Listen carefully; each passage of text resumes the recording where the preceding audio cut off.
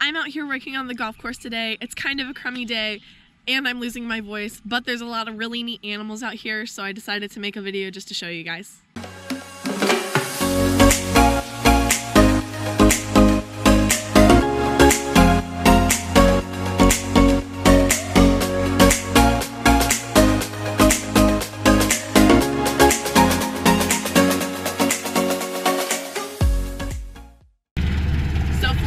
A lot of golf courses, over 1,250 of them.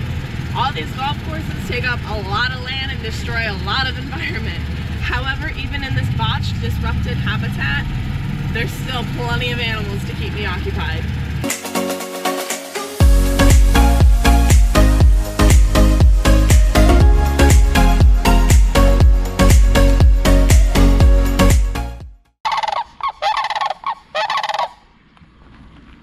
That's why we call them pterodactyls. Nice.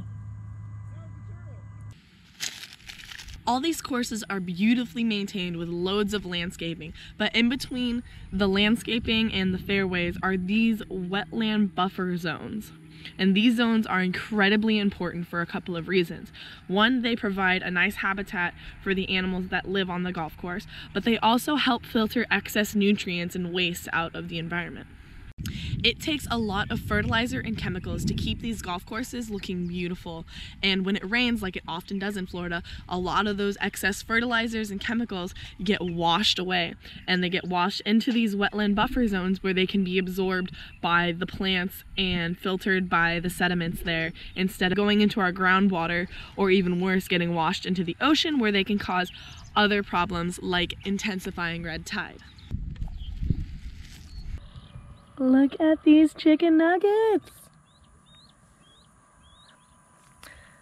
So with sandhill cranes, both the parents help raise the chicks. The parents work real hard to find food and give it to the little babies, just like that.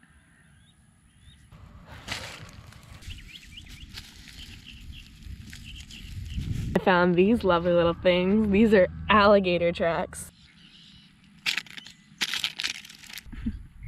So Florida is famous for having alligators on their golf courses. And a lot of people ask me, what's the best thing to do to stay safe around alligators? And really, they will just leave you alone as long as you don't try to touch them or harass them in any way.